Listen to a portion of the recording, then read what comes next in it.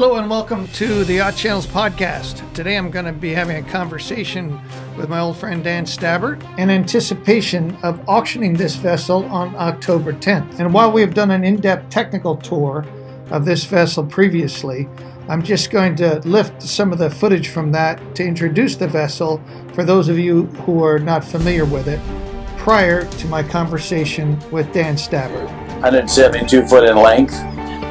She's in a fine research ship. She is on a year contract to the U.S. government right now, performing fisheries and ecological studies on the west coast of the United States. There will be about 25 to 30 people on board for the next month. She has a 9,000 mile range, and so that won't be an issue, but she'll be away from port services for well over a month, close to 35 days. It's a very reliable ship. She's CPP propulsion and variable pitch. She can just cruise along at a half a knot, or you can do a solid 10 knots. She's very fuel efficient.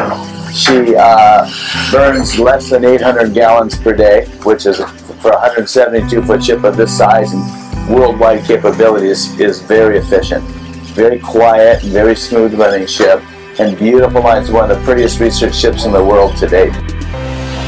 Large back deck area, which can be used for science work. It can be used for submarines, ROVs, and if you decided that you wanted a little bit less, it would be a great area for large lounges and so forth. Beautiful lines. I mean, gorgeous lines.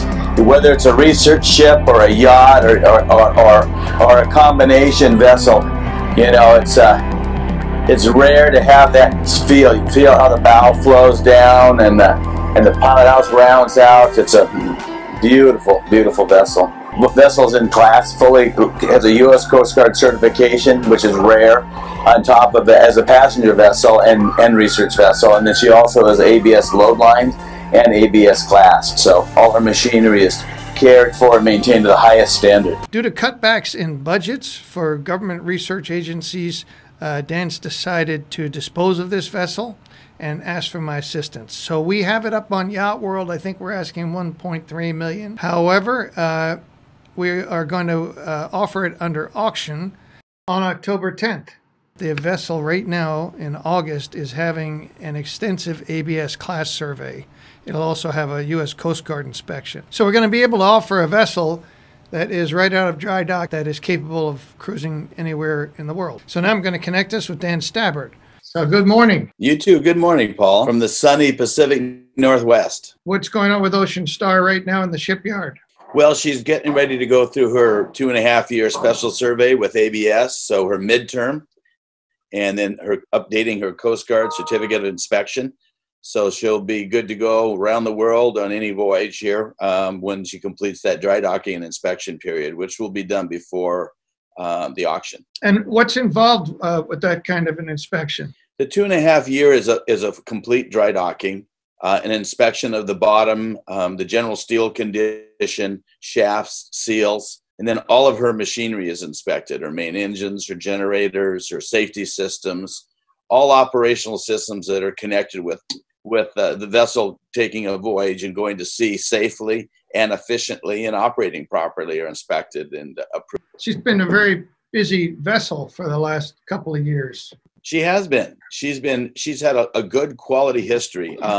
She came off a season last year up in the Arctic, north of Barrow, way north, and came back late in the season. And then she had a big trip out west onto the Pacific gyre. She's had some trips down south in investigating an species that's going extinct, the vaquita, here for a joint U.S.-Mexico operation. She has the A-frames and the outfitting. She's coming with all of her scientific winches, which are worth a substantial amount of money, and make her readily available. If someone wanted to drive a revenue stream, you know, they could do it tomorrow. They could do it the day they close the deal. But she's had some $2.5, $3 million years, right, where she made $1 million in profit. What is her day rate normally? Her day rate ranges anywhere from $14,000 to $18,000 a day. And that's with you providing the crew only? That's correct. Just us providing the crew. We're providing between 9 and 12, depending on the mission and how many people you need to support the staff on board, the And that's 24-hour operation schedule. It is 24-hour operations, and that includes galley staff. I mean, food and having an ordinary seaman for staterooms and serving and that type of thing. So that's supporting, you know, a client group of, say, another 20, you know, to 22 people. Her stern, she's had ROVs on board. She's had autonomous underwater AUVs on board. She has supported diving at times. She has done buoy projects where we've done special scientific buoys. We carry them up and we deploy them in the ocean. She's actually supported coring, where you go and we send down drills into the ocean bed, and we look into the sediment and what it means and what the history of it is, and so that we understand a lot better the geological formations surrounding it and what will happen. She's done ice gouge surveys, so icebergs come down, and through the areas she studied the bottom of the ocean for that, right down to she's got the electronic components on board to study fisheries. She has electronics to study midwater fish, which are a different frequency than bottom fish, and so she has different systems on board just that allow her to pick up and to understand biomasses. So when a vessel like this, when you say she goes north, she goes way north, right? Way north, thousands of miles above the Aleutians. Mm-hmm. And there's no support up there in terms of zero. No, when she goes north, there's no one around, and she may stay up there in the season and there are tugs and barges supporting local villages and small towns north, and then they all head south generally in that August, September, early September timeframe. And she generally stays later, and so there's really zero support. In fact, if you had any major issue, you'd probably have to travel back 1,800 to 2,000 miles just to find a support facility. They have to have the endurance in terms of being able to carry along all their supplies and walk-in refrigeration, and you have a machine shop, I believe, on board. There is a machine shop. There's spare parts. I mean, she needs to be outfitted. A research ship that works with our group has to be outfitted for worldwide service. That needs to be able to go, you know, to Asia, and needs to be able to go up to the Arctic and as far south as the Antarctic. She's a ship that was designed both in her systems for redundancy, but she has lots of spare parts storage, and she has a supporting systems from water making to sewage handling to refrigeration, like you said, freezers, dry storage, and all of that, and of course fuel capacity, to support her team of up to 35 to 40 people safely and efficiently and effectively. She was built by the U.S. government. She was built by and for NOAA as a specialized oceanographic fisheries research vessel. The difference when NOAA builds a ship versus, say, a commercial yard or a yacht yard, they have different criteria. They do, a substantially different criteria. Their first criteria is sound signature. Because most of the data that's collected around the ocean is done acoustically. The right sound signature, a very low noise emission is important, a very quiet vessel. It's very important. That's the number one criteria.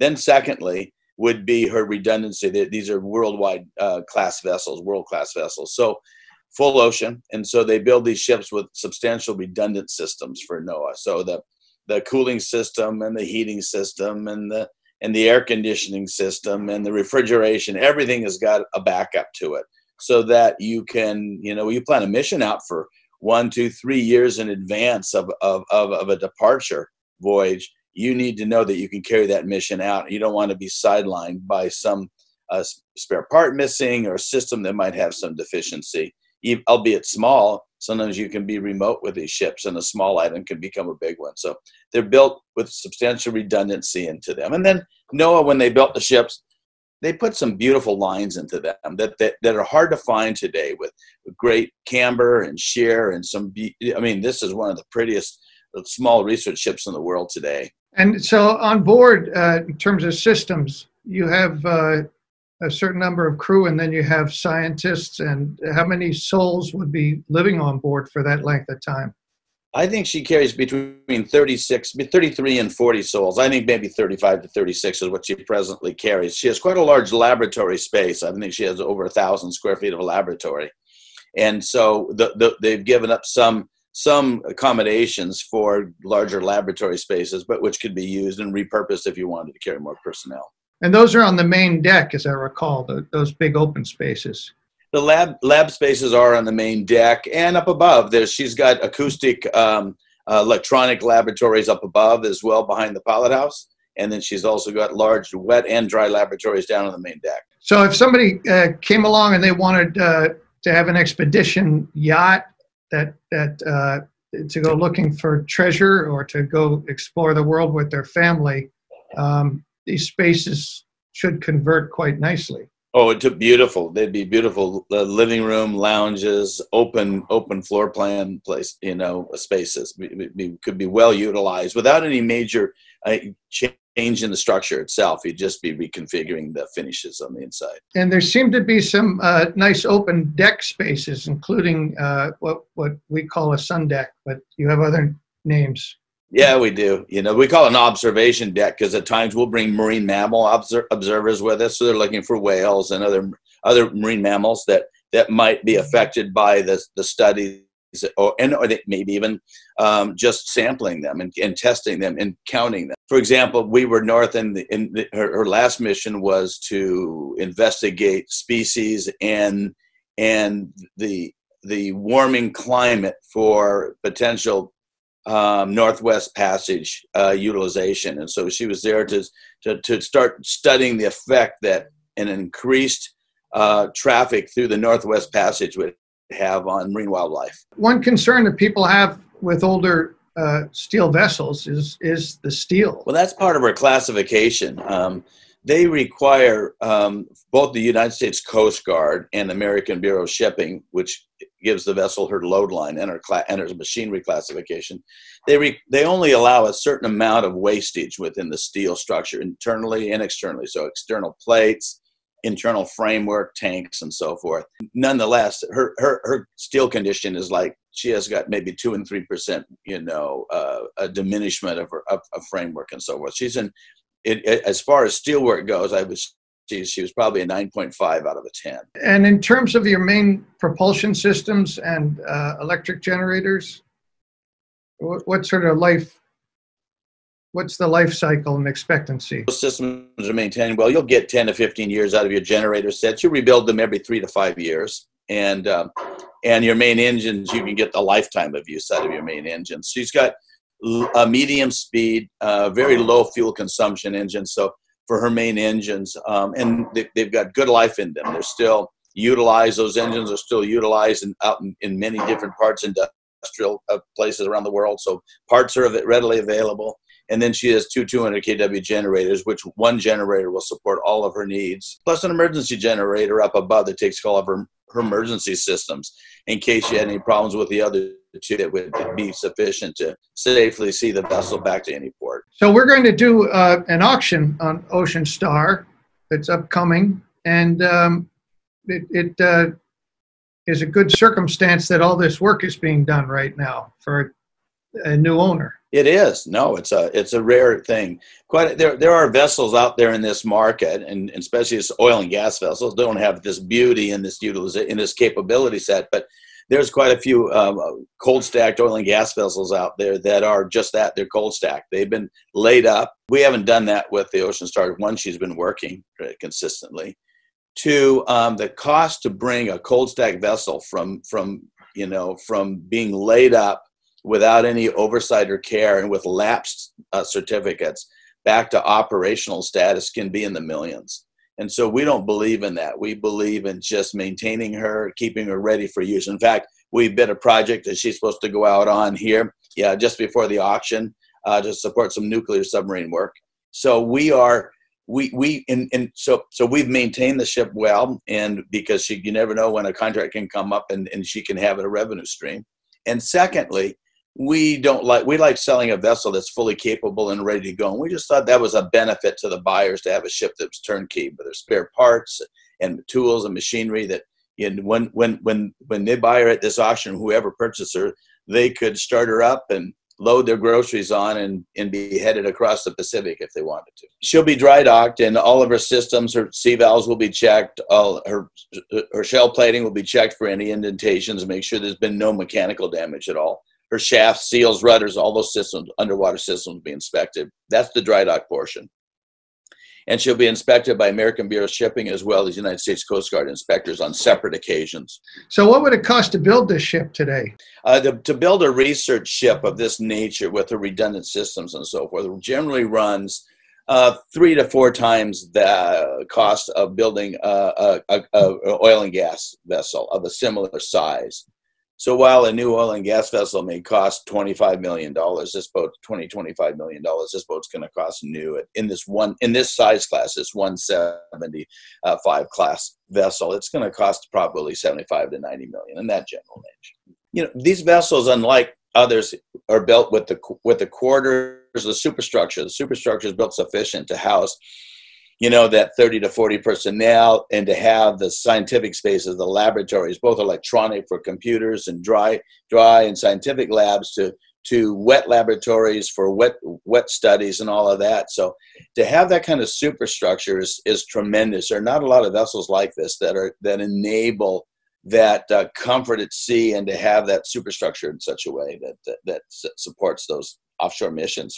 But at the same time, we did some design studies for conversion on this, where you would knock some of the quarters together, the scientific quarters, and make nice little guest suites. We did, and there's, you know, without having to make any exterior structural changes, you know, she easily accommodated, you know, 8 to 10 suites and public spaces and large dining and great room type of effect. So, and she's just a nice boat. It can be done at a reasonable price because you're not really modifying the exterior structure. You're just rearranging some of the interior spaces.